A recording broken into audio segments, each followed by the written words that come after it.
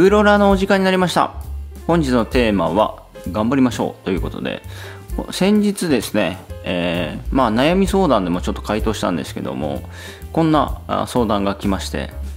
頑張って行動しましょうみたいなサポートはもう絶対やりたくないと思いましたと。ズームとかでコンサルしながらね、頑張りましょう頑張りましょうみたいなね、サポートしていくのがちょっと疲れてきたというようなご相談いただいたんですけど、頑張りましょうを言い続けて19年、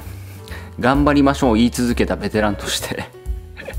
動画でも回答したんですけども、確かにね、僕もね、いろんなこのサポートしていく中でね、いろんな葛藤はありました。その葛藤はブログで書いたんですけど、そもそも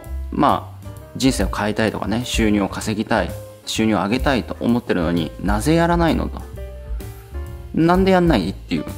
そう思ってるのになんでやらないっていうその葛藤ですよね。いや、そう思ってんだったらやればいいじゃんっていうね。なんだけど、よくよく今は自分がいろんな経験あるし、19年もやってますからあれなんですけど、よくよく考えると、僕自身も一番最初ね、ブログにもどっかで公開したと思うんですけども、18年、19年前にですね、僕もメールを送ってるんですよ、成功してる人に。ちょっと割愛しますけど、簡単に言うと、これね、吉谷イズム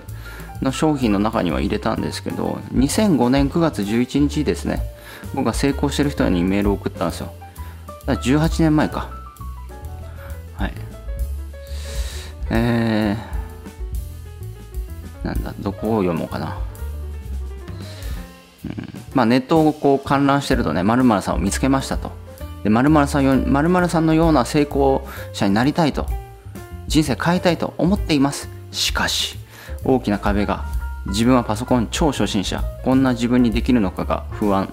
確かに成功してる人たちだって最初は初心者だったはず。自分にだってできるはず。でも成功できなかったらどうしよう。そんなマイナスの気持ちとプラスの気持ちが行ったり来たりする毎日。どうも初めの一歩が踏み出せません。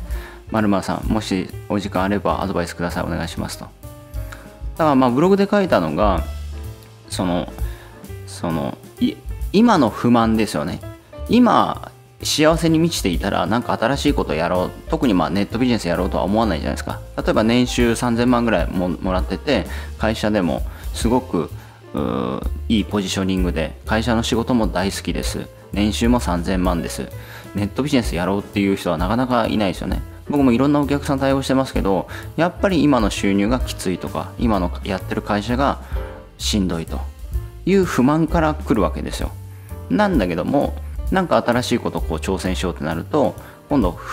不満はあるんだけど、今度不安が出てくるんですよね。だから不満と不安の交差点なんですよ。常に不満と不安の交差点がこう行き来するんですけど、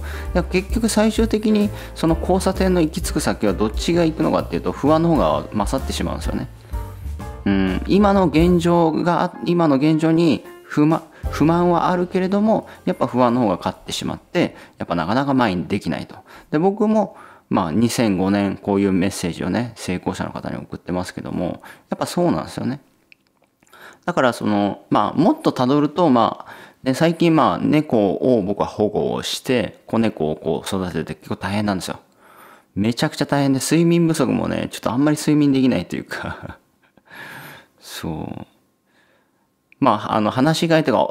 檻買えばいいんですけどね、檻に入れるのかわいそうなんで、檻に入れてないんで、夜とかね、バタバタバタバタするんですよ。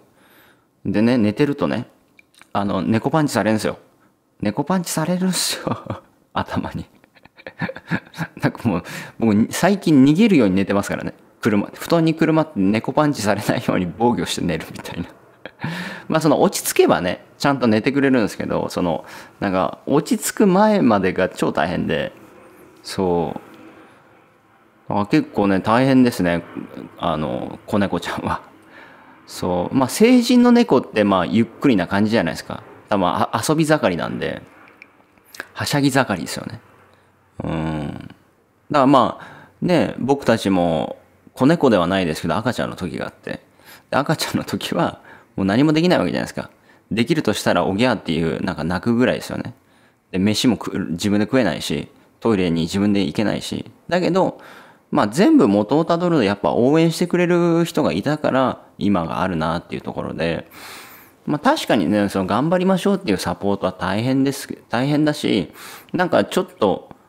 客観的に見ると、なんでこんなサポートしないといけないんだって思ったりすると思うんですよ。だってそりゃそうですよね。人生変えたい、稼ぎたい。じゃあやればいいじゃん。終わりなんで。だから客観的に見るとそうなるんだけど、でも元のルーツをたどるとね、客観的に見るとそうなんだけど、ルーツをたどると自分もそうだったよねって話で。だから応援しないといけないんですよね。みんな一人でできないから。僕もそうでしたけど。だからやっぱ、ビジネスをやる、特にその何かをこう教えてお金をいただくってなった場合は、やっぱこの応援していくっていうことも、仕事の一部かなっていうところですね。もう仕事の一部としてその応援も入ってますよと。パッケージで。そうしてしまうと考え方は結構楽になりますね。応援もパッケージに入ってますよと。なぜならばっていうところは自分のルーツをたどったりとか、もう赤ちゃんまでルーツたどればね、そういうことなんで。一人でみんな生きていけないですから。で、動画でその悩み相談の動画でそれを言ったんですけど、一人でいけるんだったら、そもそも一人でいけるんだったら起業してるよねって話で自らガンガン起業してね、一人でやってるし、そんな一人でやってる人に対して商品売るの難しいじゃないですか。一人でダイエット簡単にガンガンね、食事制限もして、ランニングとかもなんかトレーニングもガンガン一人でやれるんだったら、ダイエット器具だったりとか、サプリだったりとか、ね、そのライズアップとか売れないじゃないですか。で、大半の9割はやっぱ一人でできないんですよ。結局のところ。だからそういう商品、乗るだけで痩せるとかね、飲むだけで痩せるとかね、これを飲むだけで脂肪がすごく吸収されますよみたいなとか、あとライズアップがあったりとか、みんなできないですよね。だからそういうサービスがあって売れるわけなんで、逆に一人でできる人にライズアップ売れないですよね。一人でダイエット成功できる人にライズアップ売れないのでだからなんかもうパッケージだよっていう考え方がいいんじゃないかなとは思いますよね。あとはもう一つ、方法、それを回避する方法、少し回避する方法があるとするならば、しっかりとステップバイステップで、マインドをもう徹底的に教育するってことですね。もうこれしかないですね。マインドセットを、圧倒的に教育する。だから、僕の2万8000本ぐらい動画公開してますけど、もう多分、最低でも半分以上、全部計算してないですけど、多分7割、8割、9割ほぼマインドじゃないかなと思うんですけど、マインドはね、もうずっと言い続けないとダメですね、考え方。だからそのマインドを変えるってやっぱ難しいので、例えば40年生きてる人、50年生きてる人は今までの常識で40年、50年情報が脳に蓄積されてるので、それを新しく書き換えるっていうのは難しい作業なんですよね。だからもうずっと言い続けないといけないし、で、言い続けるプラス僕が出したのは背中で見せるって話なんですけど、言葉でも言うし、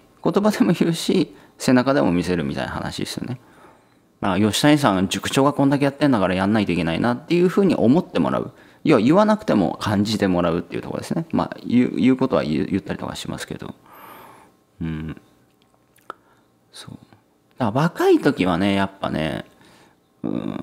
僕も30代の時か。30代の時は、僕の弟子の映像を見てる人はわかると思うんですけど、もうイケイケバリバリでしたからね。ぶん殴ったりとかしてましたので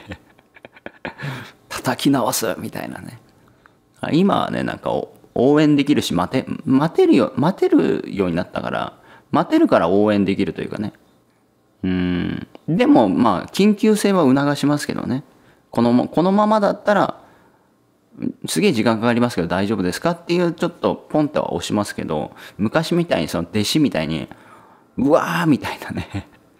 そういうのはなくなりましたね。てかもう、あれに戻らないですよ、さすがにもう。すいません、弟子の映像を見てないと分かんないと思いますけど、もうすごかったですから、めちゃめちゃスパルタンでやってましたんで。ということでね、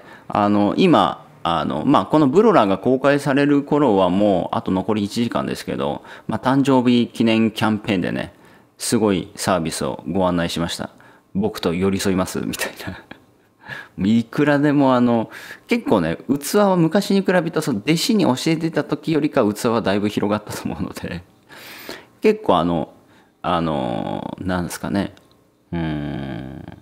いろいろ対応できます。いろいろと。はい。まあ、興味ある方は残り1時間なんで、まあ、もうメールは送んないんで、今日の0時に送った一発のみなんで、まあ、メルマガ登録してない人はあれですけど、まあ、今日の0時に一発だけ送りましたんで、まあ、案内見ていただいて、まあ、いいなと思うんだったら入っていただくといいと思います。はい。まあ、正直、すごい内容ですから、僕的にはね、僕的にはもうありえない内容なんで、はい。では終わりたいと思います。ご視聴ありがとうございました。